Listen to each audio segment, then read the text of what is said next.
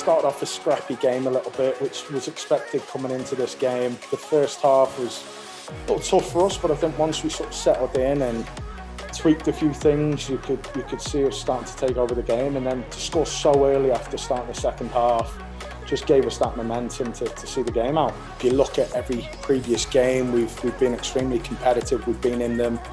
We've just lacked taking our chances or creating chances, and that was a big emphasis this week coming into this game, that we need to start to create, but at the same time be a little bit more clinical and put them away. And if you look at both goals, they were great finishes. The second half, I know that my teammate Hannah Mopo, we call her Hannah Mopergo, she just hustled, got the ball, passed it to me, and then I just had my ball towards the net, and I knew Tiani was in the middle, so then I just slit that through ball in, and that was the assist and the goal.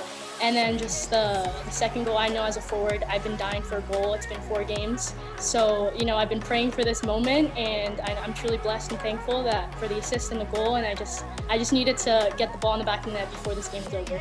This is just very exciting for us. We needed this, and the 2-0 win on a beautiful day, it's a great feeling.